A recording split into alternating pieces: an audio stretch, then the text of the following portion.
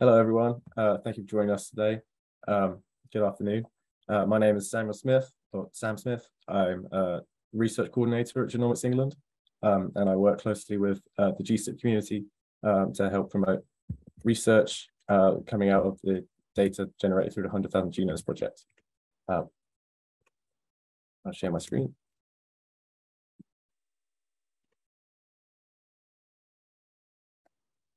Okay, yeah, thank you for joining us today. Our speakers today are Shadi, Basyuni, who will be presenting on P53, the value of P53 sequencing in prognostication of head and neck cancer venturing beyond the coding regions. And we also have Professor Claude Chelala and Professor Louise Jones, who will be presenting on dynamic biobanking for advancing breast cancer research. Some other things to note during this seminar is that we have just announced our Genomics England Research Summit 2023, which will be going ahead on the 19th of September. We have 3 tracks with different topics for our speakers to talk on, and we have now opened abstract submissions. So if anyone here would like to present on any research that they've done on the data that Genomics England holds, or working collaboratively with Genomics England, please email those to events@genomicsengland.co.uk. You can also register for free using the QR code on the right. Our next research seminar will be the 25th of April. So far we have Dr. Daniel Green as announced speaker, and we haven't lined up a second speaker yet. But you can keep up to date with all of these notes and future seminars by following us on our Twitter handle @GSIPteam. Okay, that's all I had to say. If anyone has any questions throughout the seminar, please drop them in the Q&A feature at the bottom of the panel in Zoom. I'll be handing over to Shadi Basyuni to get started, and we'll be recording this, so in case anyone misses the end of the seminar or wants to send it to anyone else, please check out our recordings on our YouTube channel. Okay. Sam, is that all good with the screen? Yeah, that looks good. Perfect. Okay, I'll give you the floor now, Shadi. Thank you. So yeah, thank you for the introduction, and it's a pleasure to be here on behalf of the Head and Neck GSIP to present about one area in particular of our work. So there's been a bit of a journey with regards to the role of TP53 in the prognostication of head and neck cancer. I want to go through some of the background and then highlight the work and where our work fits in this, and how we as a GSIP are planning to direct the future. So as a brief introduction to our GSIP, we're perhaps compared to other GSIPs a smaller group, but nevertheless, we're made up of scientists and academic clinicians from all 4 corners of England, and we're led by Professor Terry Jones in Liverpool, with Matt Lechner and Liam Masterson being co-leads. So in addition to exploratory work, our strong clinical integration has been able to really focus our aims into trying to get our patients access to the benefits of genomic technology as soon as possible. So in this talk, I'm only going to talk about one type of head and neck cancer, which is head and neck squamous cell carcinoma. And that in itself can be subdivided into the oral cavity, which is different to the oropharynx, and commonly that causes some confusion, and then the nasopharynx, as well as the larynx and the hypopharynx. Despite the 100,000 Genomes project giving us over 370 samples for the purpose of prognostication and looking at clinical data, we decided to use a cohort of 160 that we were absolutely certain about the clinical and outcome data for. So as a bit of background, this is a challenging disease to manage in a desperately intimate part of the body. It's the 6th most common cancer worldwide, but in the UK, it's now the 4th most common cancer in men, and we see around 12,500 cases per year. The incidence is increasing at an alarming rate, in particular compared to other solid tumors, and oral cancer, for example, has increased by 50% every decade. Tobacco and alcohol remain the most causative agent with notable synergistic effect, but certain populations have other important etiological factors, such as pan or betel nut chewing in certain Asian populations. We also know that viral infection play an important role, but only in certain subtypes, and namely HPV is important in oropharynx and EBV is important in the nasopharynx. So as you can already start to see, there's a heterogeneity between the different subtypes. However, when pulled together, overall the survival is static, and any modest improvement is attributed to HPV positive disease in the oropharynx, which tend to do better. But importantly, survivors face a significant quality of life issue with far-reaching functional impact and disfigurement, and the sort of all the different modalities of treatment contribute towards this. So for example, if we take this case of oral cancer, the resection and subsequent reconstruction inevitably impact speech and swallow, but then there's a decision as to whether this patient needs adjuvant chemo and radiotherapy, which can further impact swallow. So we know that 20% of patients who have chemo radiotherapy require long-term or permanent PEG feeding. So our ability to justify intensification or de-intensification is not only important, but relies on prognostic biomarkers. Currently, HPV status is the only reliable biomarker, and this means it's restricted to the oropharynx. So patient groups and their input has been clear and consistent. The Liverpool PPI group have highlighted that the absence of a prognostic biomarker at time of diagnosis is a critical weakness in our current care, and they want research to focus on enabling us to make better joint decisions on their best treatment options. This call for personalized decision-making was also echoed by the James Lind Alliance. And that's where the potential role of P53 as a biomarker sort of comes in. And this has been an interest in the head and neck community for a long time. So we all know the importance of P53 protein. It plays critical roles in cell cycle control and apoptosis in response to DNA damage and other cellular stresses. And if we look at the TP53 gene that encodes that protein, it's the most commonly mutated gene in human cancer. It's located on the short arm of chromosome 17, and it's composed of around 20 kilobases. So as you can see, there's a total of 14 exons, exon 1 being non-coding, followed by 10 exons that code for the full-length P53 protein, as well as 3 alternative exons involved in isomers of the protein. Importantly, intron 1 separates exon 1 from the coding sequence, and it's a highly conserved region of around 10 kilobases. So the clinical significance of TP53 appears to be, well, we know is dependent on tumor, not only tumor subtype, but also context. So drawing from breast cancer, as a sort of hats off to the next 2 professors talking, we know that TP53 mutation is associated with poor survival in ER positive patients, but the same thing is not seen in ER negative patients. And some studies have demonstrated that mutations are linked to poor prognosis in breast cancer treated with hormone therapy, but not with chemotherapy, where it's seen actually to improve prognosis. So it being tumor and context specific means you cannot extrapolate the findings to other tumor types. And then the hypothesis that TP53 disruption will confer some prognostic value is particularly of interest in the head and neck, because we know that loss of P53 function occurs in high frequency. So when we look at the significantly mutated genes in our GEL 160 cohort, you can see that TP53 is the most commonly mutated gene at around 66%. And just something to highlight is you can see here that the HPV positive disease, which are all oropharyngeal cancer, don't have any TP53 mutation.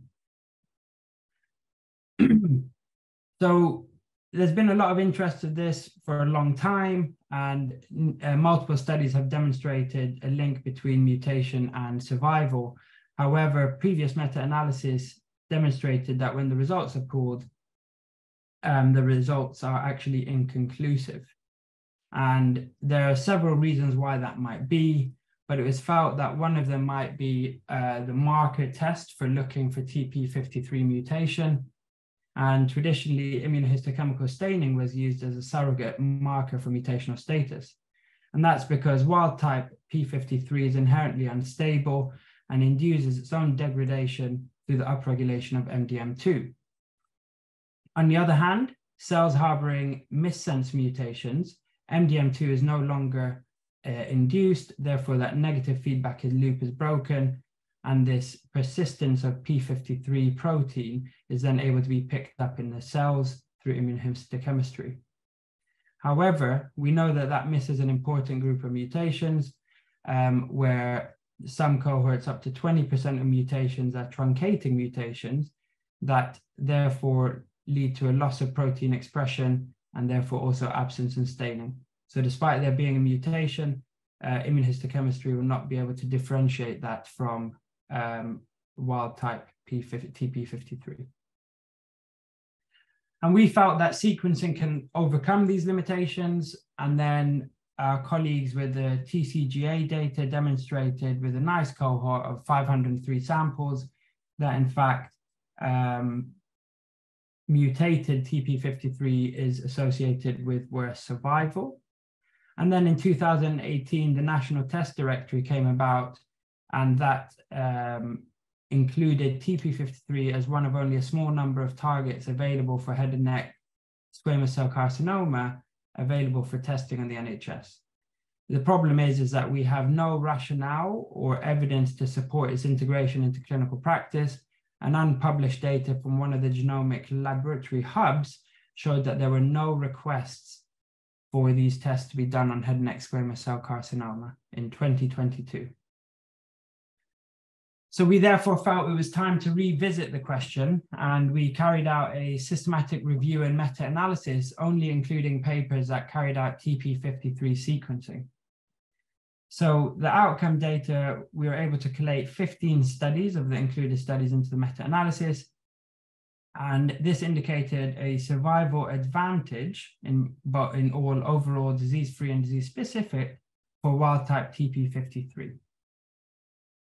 Our paper did, however, highlight the difficulties encountered when attempting to determine outcome based on retrospective data, as many of the studies presented a combined analysis of all the different subtypes, and it was difficult for us to pull out a specific subsite contribution. And there was also inconsistency with accounting for HPV. Furthermore, our qualitative assessment of each study demonstrated global room for improvement and calls for a prospective study. Another aspect that the systematic review highlighted was potential sequencing bias. Initial work on the TP53 gene reported that somatic mutations were clustered over 1,200 bases conserved in the regions of exon 5 to 8.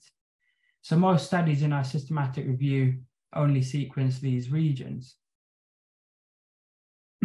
So now in the era of next generation sequencing, we thought we can start to think beyond the hotspot, as whole exome and whole genome sequencing offers us a less biased approach.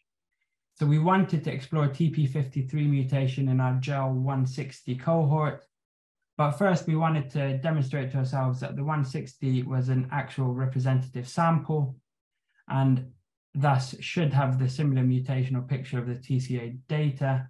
And when you look at the common driver mutations, you could see that they match up well. We then went on to look at the association of TP53 with survival in our cohort, and a similar result as what was found with TCGA, TP53 mutation is associated with worse survival. And then we started thinking beyond the hotspot and what that actually meant. And both whole genome and whole exome sequencing showed us that around 25% of mutations occur outside of this 5 to 8 exon hotspot. And of particular note, 5% of mutations occur in the oligomerization domain found on exons 9 and 10. And the vast majority of these mutations were nonsense mutations with likely deleterious effects. So we started thinking that when we're going beyond the hotspot, and in particular trying to look for clinical utility, the focus should be more on the impact of the mutation on protein function. And there have been a few classification algorithms trying to look at classifying mutations based on protein function. And what we used was essentially a disruptive mutation was a truncation or any mutation that affected the L2, L3 region of the DNA binding domain. So then when we took this back to our GEL 160 cohort and classified the TP53 mutations as per those classification, you can see nicely that the non-disruptive mutations separate away and is actually not significantly different to wild type, whereas those that were deemed to have deleterious effects on the protein are significantly different. And then we were able to, and this is a sort of early figure, but we're able to plot the mutations based on where the protein is. And as you can see, the majority are affecting the DNA binding domain or the aspects of the protein that are important for the tetramer structure. But then we started thinking, well, we've thought beyond the hotspots, and can we delve a bit deeper and think, is there any benefit to think beyond the coding region? In particular, given that the data in GEL offers us that advantage over other whole exome sequencing. So we know that 2% of mutations, occur at the intron exon boundaries, and this obviously affects splicing, donor, and acceptor sites. However, there's been a lot of work to show that significant somatic variations also occur at deeper sites in the introns, which are not covered by many conventional or exome sequencing. So again, we know that in, there's sort of published work that in breast cancer, mutations in intron 9 can have an impact on alternative exons with a subsequent impact on the oligomerization domain.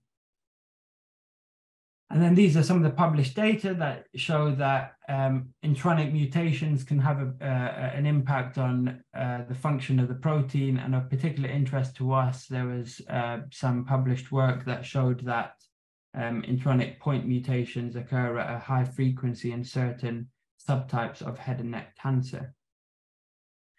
So we then went to interrogate our GEL cohort to say, is there a benefit to thinking beyond the coding region? And we did find a small subset that appeared to have worse outcomes with coding in with sort of mutations in non-coding regions. Of course, these numbers are way too small to draw any conclusions. However, made us think, and it favors an unbiased approach that analyzes both introns and exons. So bringing it all together, our systematic review provided clarity and assurance of a survival impact of TP53 mutation when detected by direct sequencing. However, it does also highlight the need for a robust and unbiased approach to assessing the effectiveness of this sequencing.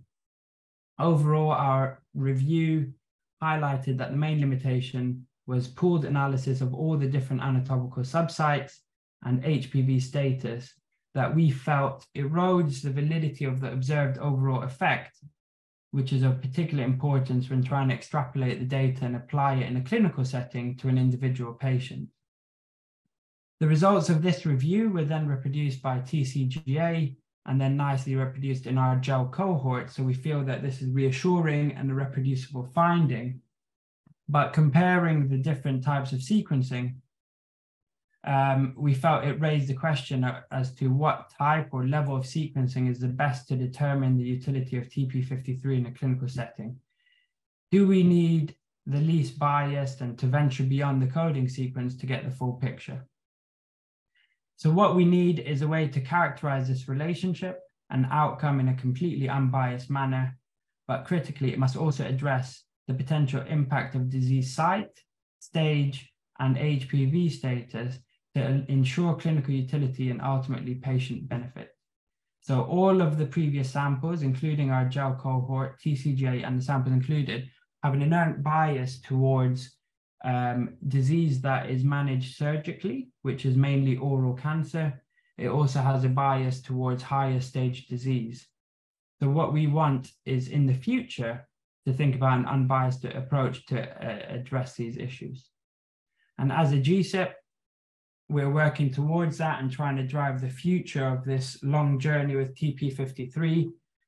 So we're putting in place a TP53 prospective cohort where we aim to recruit 1,000 to 1,500 patients.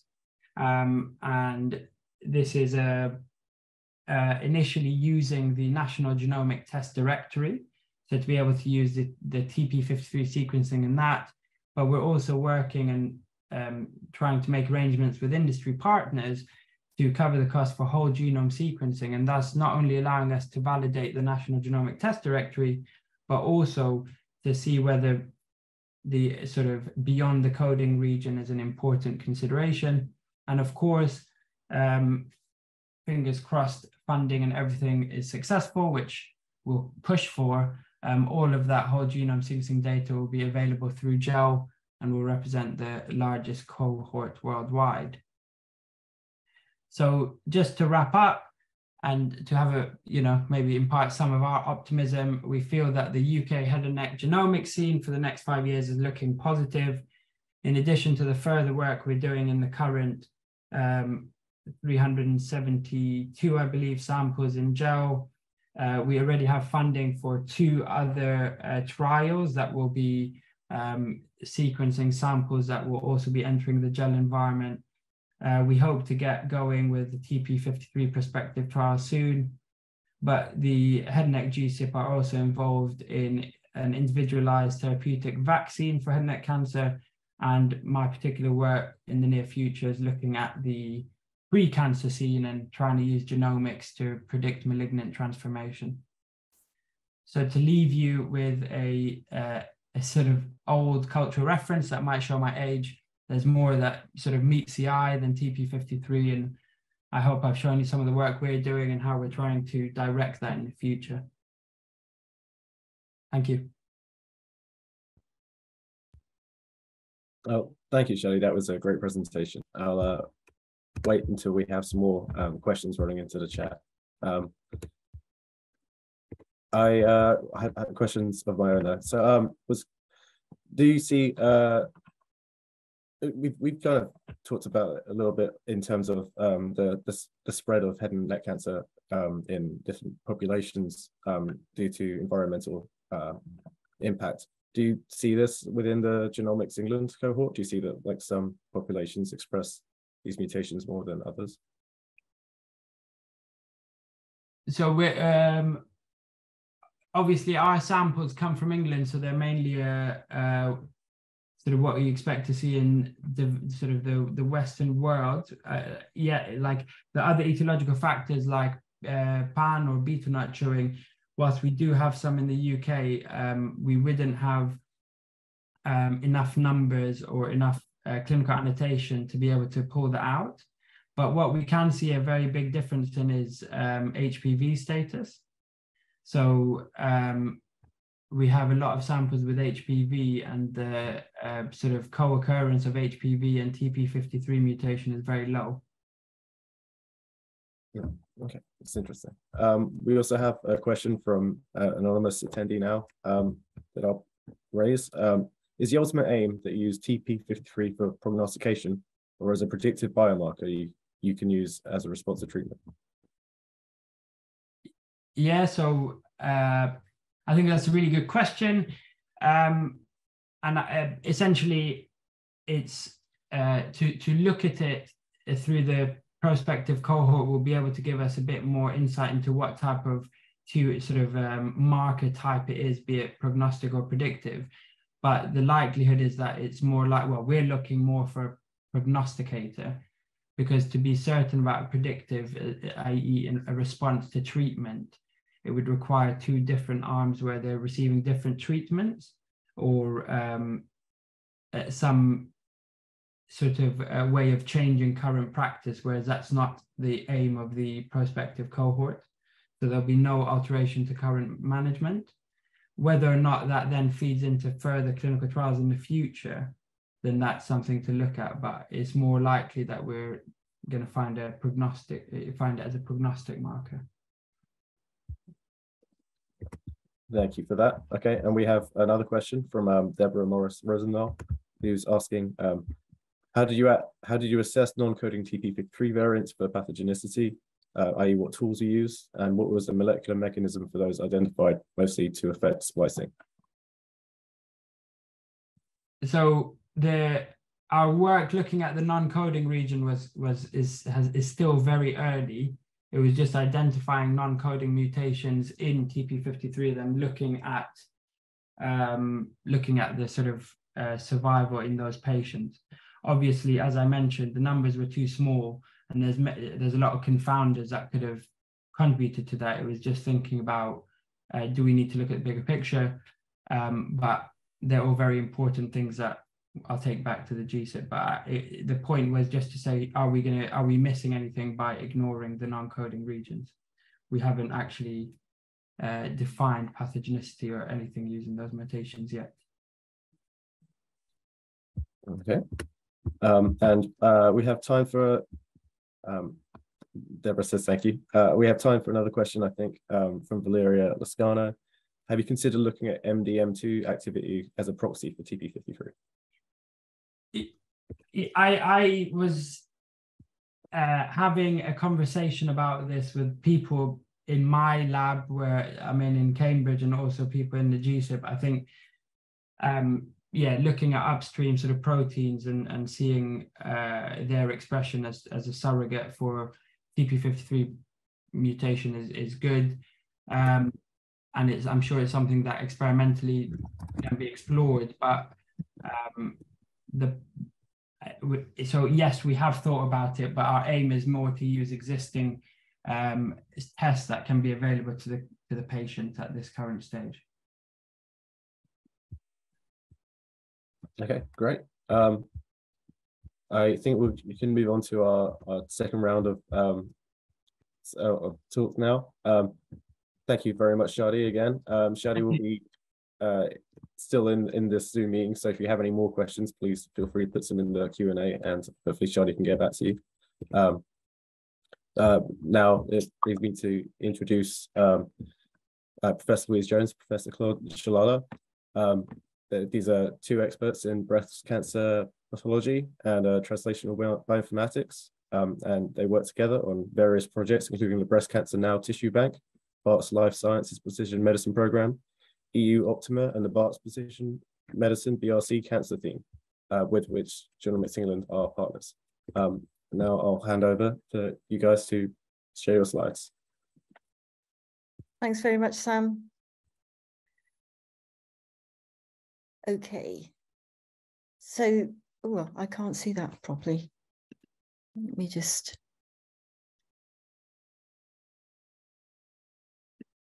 Okay.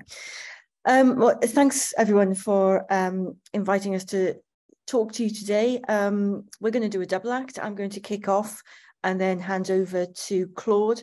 As Sam said, Claude and I have worked together for many years now. We're both based at the Bart's Cancer Institute, and just one of the projects that we work on is the biobanking. So if I have next slide, please, Claude. I've been involved in biobanking for, oh gosh, as long as I can remember, actually, and I have seen it change dramatically over the years. It's become far more complex, much more bespoke. I think our requirements of data is way more sophisticated. But I think one of the things that I'm convinced about is the value of a good quality, well annotated sample and data repository for research. And through our links with Genomics England and also with the Genomic Medicine Service, we also, I believe, are giving advantages to our participants. So we're involved in a number of different kinds of studies. We support longitudinal studies, specimens over time, and we're very keen on promoting data sharing and collaborations. Next slide, Claude. And anybody who has worked with the NHS will know the complexity in which data is held. There are multiple different systems working within a given trust, and of course between trusts even more diverse.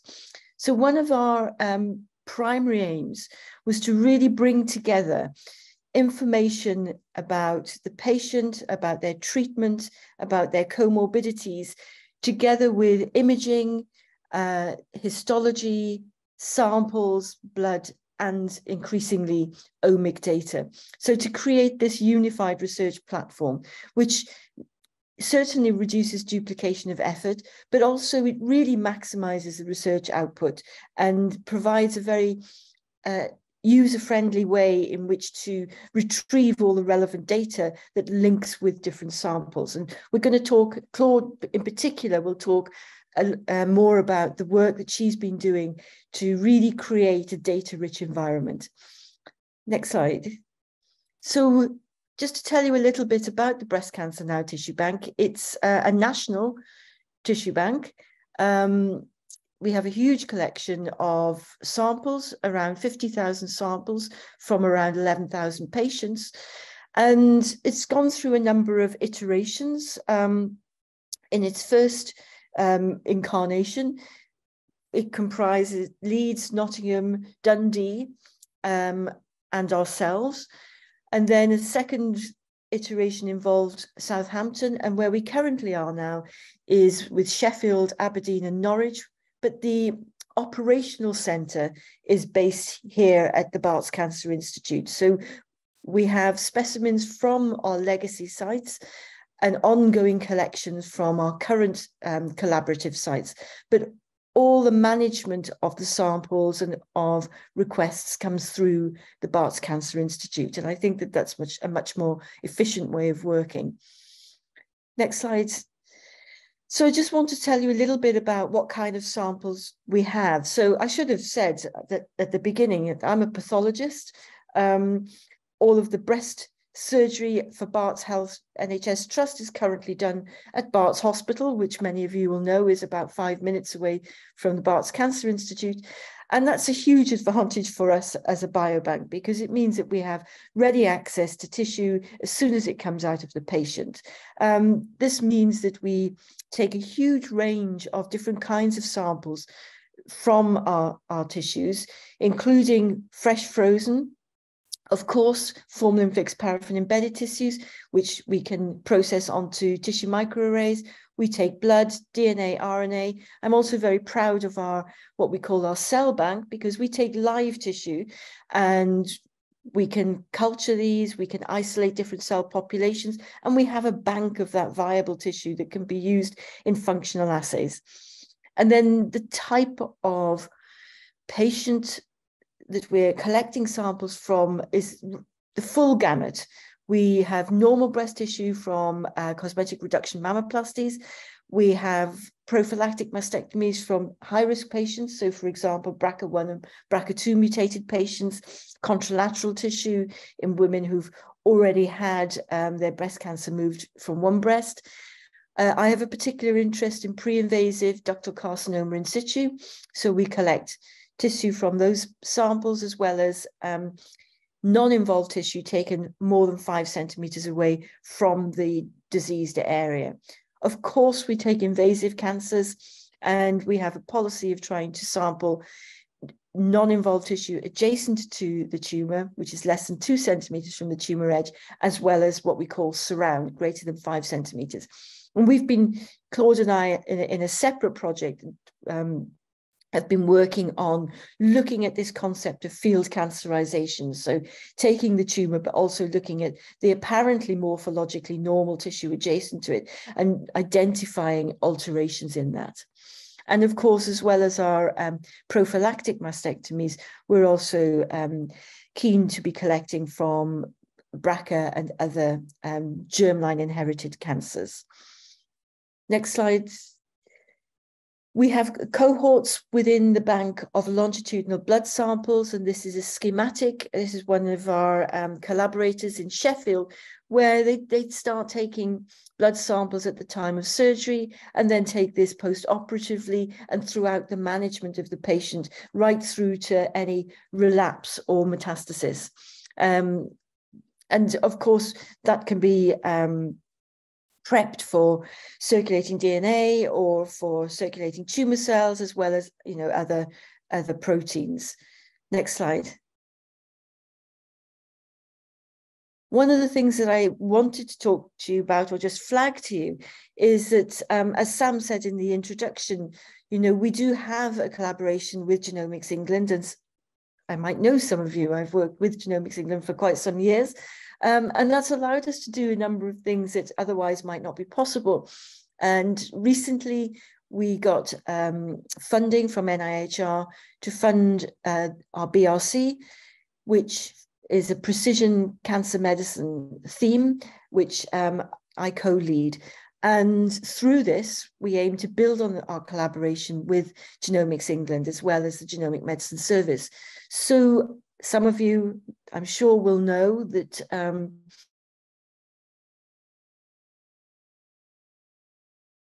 yes, England commissioned whole genome sequencing for patients with triple-negative breast cancer. And as you all know, of course, currently fresh frozen tissue is mandatory for whole genome sequencing through the system that Genomics England supports. So it's been challenging setting this up, and you know, I've set it up in Barts, but also I help people around throughout England to try and set up their pathways. And we've now started to routinely consent our patients who have triple-negative breast cancer. One of the complications, but also opportunities, is that many, in fact, most women with triple-negative breast cancer will have neoadjuvant chemotherapy. That means they'll have their chemotherapy before they have surgery. And so we've set up a pathway whereby these patients come back and they will have a metal clip placed within their tumor, so that if they have a full response to chemotherapy, the surgeon has a guide to know where to cut at the time of post-treatment surgery. But that allows us also to take that opportunity to take a fresh frozen biopsy, which we submit for whole genome sequencing. We also have access to their diagnostic FFPE tissue, and at that stage, we're also taking blood for ctDNA analysis. So these patients will have neoadjuvant chemo, and some will also have an immune checkpoint inhibitor. All patients who have neoadjuvant come to surgery. Okay, that is standard practice.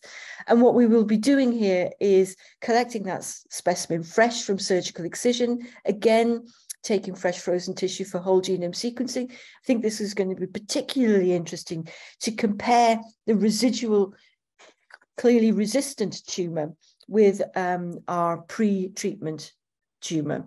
And again, we will be taking blood for ctDNA at that point. Some patients will go on to have adjuvant treatment, all will go on to have routine follow-up, throughout which we will be taking blood samples when they come to clinic. And then, of course, we will be following these patients. And unfortunately, patients with triple-negative breast cancer do relapse. And at that point, we will be going on then to take further biopsies for whole genome sequencing, FFPE tissue, and circulating tumor DNA. So I'm quite excited about this prospective project, which really should allow us to get some insight onto how triple-negative breast cancer becomes resistant and relapses, and, you know, working closely with Genomics England on that. Next slide. The other thing I just wanted to flag, and something that I very much hope we're going to work with Genomics England on, is the Cancer Research UK Grand Challenge. So for those of you who are not familiar with these, the Grand Challenge is a large, major research question. And Cancer Research UK will fund around 4 of these every year to the tune of about 20 million each. So they're multi-centre projects. And one of the projects that they announced recently was cancer inequity. So they're call is to understand the mechanisms through which genetics, biology, and social determinants affect cancer risk and outcomes in a diverse population. And of course, you all know that you have an interest in diverse data, and I've been talking to your diverse data team, and I very much hope that we're going to be partners in our application for this. We've already started to put together a multi-center research team, which the deadline for this, for the expression of interest, is in June. So that's pretty exciting. Next slide, please. So I hope what you can see is that we're really creating an ecosystem for personalized medicine. It's very bespoke. It interlinks the clinical data, molecular data, and in silico resource, which Claude will outline to you, together with our samples, together with cells that can be used for functional experimental work. And the next slide. So we bring together very rich data to compare with our tissue samples, imaging, and you'll see, as Claude will explain, how you can go in to interrogate the bank, link this through to the analytics that have already been done in the background, and then when you find what you're interested in, to put in an application to us. So, you know, I was alerted to the Genomics England Diverse Data Programme by an application to our bank, and that's kind of translated into what I hope is going to be a really rich collaboration. And I'm going to hand over to Claude now, who will tell you a lot more about the data side, which I think would be of interest to you going. Thank you, Louise. So I will just outline to you in the next few slides the data systems that we have set up for the Breast Cancer Now tissue bank. So I will just mention on this slide that our applications, the sample finder and the analytics hub, which I will present in the next slide, are web-based. So they are very easy to use for researchers wanting to access tissues and data from the bank, but also wanting to query the data that we have accumulated from publicly relevant projects, but also on samples that have been used in sequencing projects from the biobank. So this is the infrastructure for our data management systems. In yellow here, you could see that we have, in yellow, you could see our analytics hub and sample finder web-based applications, allowing researchers to query and analyze the samples. In blue, we have our REDCap clinical data infrastructure that has frameworks for the expression of interest and the application for tissues from researchers, plus all the framework involved in reviewing those applications and making a decision. We do also have a data entry system for our collection officers to enter clinical and sample data. And this framework as well interacts with electronic healthcare records, mainly for the BCI site, working with our BARTS Health NHS Trust, but also for molecular data, for example, the sequences that are available on BCI TB samples, for example, from Genomics England or other sequencing projects using our samples. And at the bottom here, you could see all the framework for the sample preparation, the release, and the return and disposal of samples. So we do have an infrastructure that is highly efficient to allow unified research and facilitate usage from different researchers, tissue bank officers, auditors, but also bioinformaticians and health data scientists. So first, I will start by exploring very briefly the analytics and the sample finder. As I said, they are web-based. We believe the sample finder is an important interface, if you want, for the biobank, because it allows researchers to define using clinical criteria the research questions and the samples that are suitable for their research project. So they can select from clinical attributes that are relevant for breast cancer, so the gender, ethnicity, menopausal status, survival, receptor status, cancer type, grade, and therapy. And when they are ready, they hit the search button and they can view the report, download the cohorts, or apply for those samples. So if you go to viewing the report, you will be faced with an interactive page that shows very nice graphics representing the summary of the donor statistics. And very important feature is the related data and sources and tools that are available in the analytics hub. The relationship is bidirectional. You can start with the sample finder, query our collection, and go to the analytics hub, or you can start from the analytics hub and go to apply for samples and query the sample and clinical collection.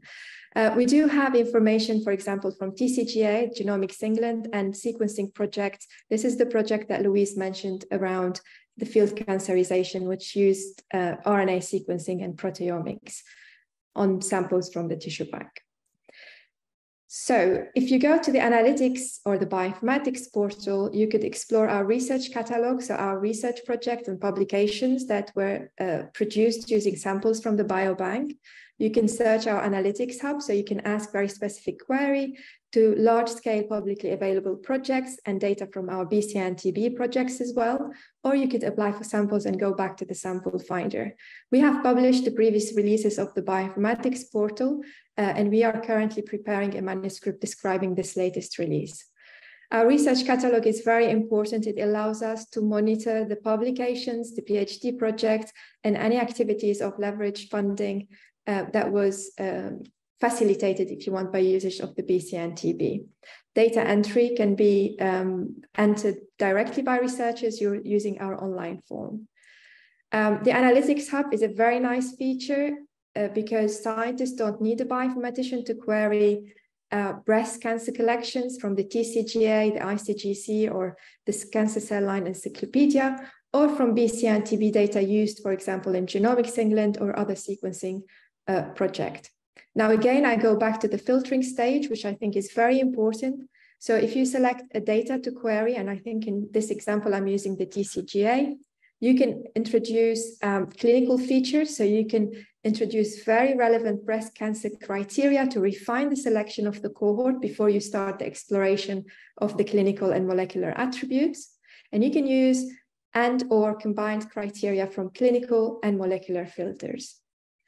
And once you have selected your filters, you can overview the clinical summary. And this is very useful. Again, it was developed from a breast cancer researcher point of view. So for example, in this figure, you could see the survival time after the diagnosis of breast cancer.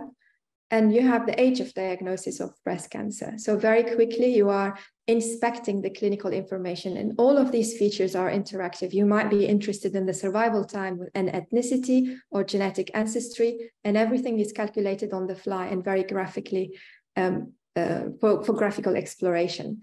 We do also present information about patient and tumor statistics, and we present very rich genomics data that is, again, computed on the fly. So here you have a very nice representation of the top mutated genes, the variant classification, the variants per samples, and you can produce as well oncoplots, and other genomic explorations will be available through the Analytics Hub.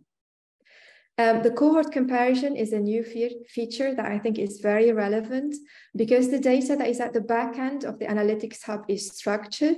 You could query based on age of diagnosis. For example, we perform the classification based on age, under 40, 40 to 59, and over 60, on genetic ancestry, on menopausal status, on receptor status.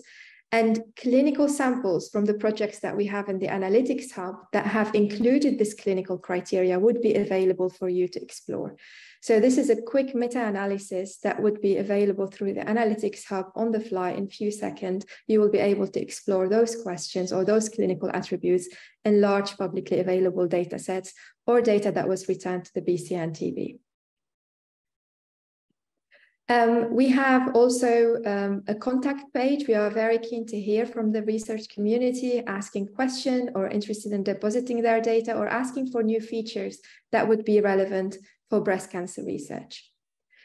Now, I want to go back to the paper that we published recently on dynamic biobanking for advancing breast cancer research. And I want to show you the power of having molecular data and electronic healthcare records linked to a biobanking system.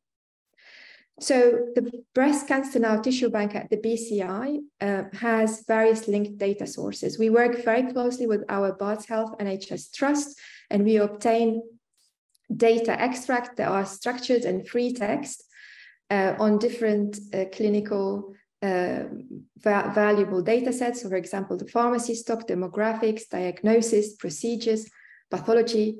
We do also have our biobank data, and this is very rich data because it's explicitly extracted from the electronic healthcare records from interviews with patients for breast cancer research. So it's very well annotated and it's very useful when it's linked to the hospital data. So we collect information about follow-up, survival, diagnosis, a lot of information about the medical history, lifestyle. And we also link to molecular data available from large sequencing projects. And mainly those are whole genome sequencing and RNA-seq, working with Genomics England, but also other projects that have used samples from the Breast Cancer Now tissue bank. So I will show you in the next few slides how we were able to connect clinical records, longitudinal clinical records, to explore clinical and genomics data for predictive modeling and decision making. First, I want to focus on individual patients. So we focused on one patient that I will show you in the next few slides, and we tried to build patient journeys using our various data sources. So the EHR, the biobank, also imaging, free text reports, and also whole genome sequencing data. And we will show how this would enable and facilitate actionable precision medicine.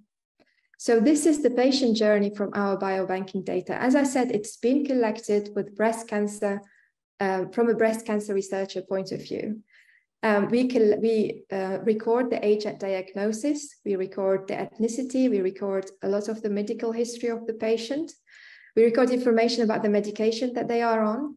We also record information about the treatment that they are having and also the side effect. And when we record the date of death, we often record the cause of death as well. And you could see that this is along a follow-up period of 5 years of this patient. Now I'm going to use the same patient and I'm going to show you how the electronic healthcare record from the hospital looks like. So as you see, the data is structured. The age at diagnosis is not a feature that we can extract. We have to calculate this based on the date of birth of the patient and the dates of diagnosis of a breast cancer. This data is very valuable for investigating, for example, comorbidities, because it's very well structured. But this data doesn't cover, for example, the side effect that a patient will have from a treatment. These are often recorded in free text format. And most often the cause of death is not recorded. And finally, for the same patient, from the clinical point of view, we are looking here at imaging data. So you could see here on this slide, it's the same patient that has undergone many imaging modalities at the hospital. So we have mammograms, we have X-rays, we have CT scans. And you could see that the natural language processing on free text reports has highlighted features that are important if we are looking into, for example, the recurrences. The point of this, and this is what we are working on, and the manuscript is at the moment in preparation, is that we want to look at these records and we want to integrate this with the structured data from the biobank and from the hospital to see if we can highlight earlier a possible recurrence event. So at the moment, we are looking into over 45,000 imaging reports for our whole cohort in the BCN-TB. And most importantly, I'm a bioinformatician by training, is how do we extract meaningful information from whole genome sequencing to include in the patient clinical data and facilitate clinical management. So you could see here that this patient has sequencing data available from Genomics England. So what we did here, we looked at the somatic mutations and we asked the question whether they are biomarkers for drug response. The data that I'm presenting here is an exact match with the CGI database that indicate biomarkers for drug response. And you can see very quickly that you can visually inspect those mutations and you can record whether they contribute to a response or a resistance to a given drug. And we have started very recently a collaboration with SNOMAD CT, which I'm really excited about, to help code this information into the clinical ontologies. And I think this would be very exciting if we can add this to the clinical records of the patient to facilitate treatment management. Now, because we have everything structured, it's possible for us to do a cohort analysis. So in this study, in the paper that we have published, we looked at 1,066 patients that had follow-up data for at least 5 years or until death, whichever was earlier event. We looked at those patients that had age at diagnosis, ethnicity, disease, and survival status data available, but also most importantly, independently verified. So we verified all those records. And what we did a very quick overview of the breast cancer landscape, and we asked specific questions. We wanted to see the evolution of disease status in this cohort. We wanted to look at the co-occurrence of comorbidities, but also at the age of diagnosis of the primary cancer and the ethnic group. The Breast Cancer Now tissue bank at the BCI, biobanks from Northeast London, which is an ethnic diverse community. And this type of analysis is very important to inform the breast cancer landscape in our community. So very briefly, you could see here that we looked for all our donors, the 1,066 patients. We have the presentation, but also over the 5 years, we looked at the primary cancer at presentation or de novo metastasis at presentation. But we also followed up those patients to see whether they have a recurrence event or whether they had a death event. And you could see here over the years that we are able to catalog those, we're able to inspect the events that are occurring, but most importantly, we can add valuable information that would facilitate research question into recurrence and into survival. We looked also at the co-occurrence of morbidities with a breast cancer diagnosis. So we noticed, for example, here that cardiovascular disease, hypertension, and diabetes are the most prevalent comorbidities with breast cancer. I have to say that this data is from the hospital and will greatly improve with hopefully the new extract that we will be getting from the Discovery Project from primary care data. Age at diagnosis and ethnicity is something else we looked at. So we record age at diagnosis and we have the self-reported ethnicity of our patients. And you could see here very quickly that in our ethnic group, the age at diagnosis is much early on than the counterpart white group. So I would like to end by saying at what point in your research you could use the BCNTB data systems. I would say in the planning phase, I would encourage you to look at the sample finder if you are preparing or planning a breast cancer research project. So you could look at our collection and you could see whether we have the clinical data that you're interested in. You could explore and analyze the available data from publicly available projects, but also from data that has been returned to the biobank. You could look into using our systems when you are starting your project, submit an expression of interest or a request, but also you can investigate your data with ongoing results. You could query our analytics hub and make sure, look at the overlap between your ongoing results and publicly available results. And also in the validation, you can't possibly publish now without validating on TCGA or other large publicly available data sets. And this is something you could do very quickly using our analytics hub. And if you use samples from the BCNTB, we will be contacting you and encouraging you to submit to our research catalog. Now, I have to say, none of this work is possible without the individuals who have donated to the Breast Cancer Now, for whom we are very grateful.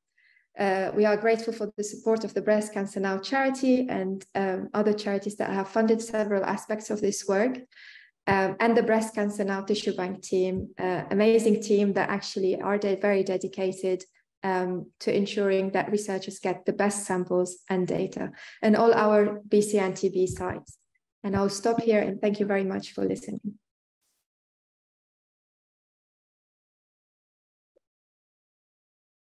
Well, thank you very much, Claude and Louise, for that presentation. That was fantastic. Looks like it's got a very robust resource here. We have a couple of questions in the chat, which I think we should try and get to before everyone leaves, because we're at time now.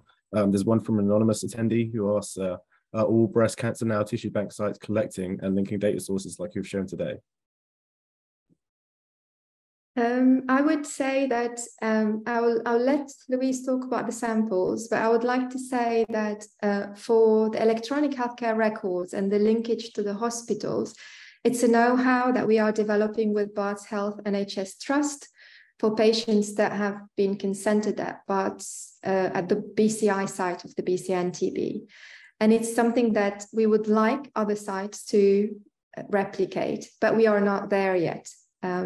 So it's mainly the data that we have for the patients at BCI. Do you want to talk about the samples, Louise, on the other side? Very briefly, the sites were chosen because of what they could bring specifically. So, for example, we're working with Norwich because they have a big interest in microbiome, and obviously we collect tissues as well, but we're also collecting microbiome samples from there. We work with Sheffield because they have a big interest in longitudinal bloods. So yes, the short answer is they are collecting, possibly not quite the breadth that we collect here, but everyone is collecting, yeah. Excellent. Okay. Well, we're at time here, so I'm just going to say thank you so much to all of our speakers and for all of our participants who joined. We will capture any questions that are still open in the chat and make sure that the speakers get back to you. And please register for the Genomics England Research Summit if you're interested in that as well. It will be an in-person event held in London. The details will be available if you just Google them, and we'll send out emails and stuff about it in the future. But thanks everyone for joining. Have a good afternoon.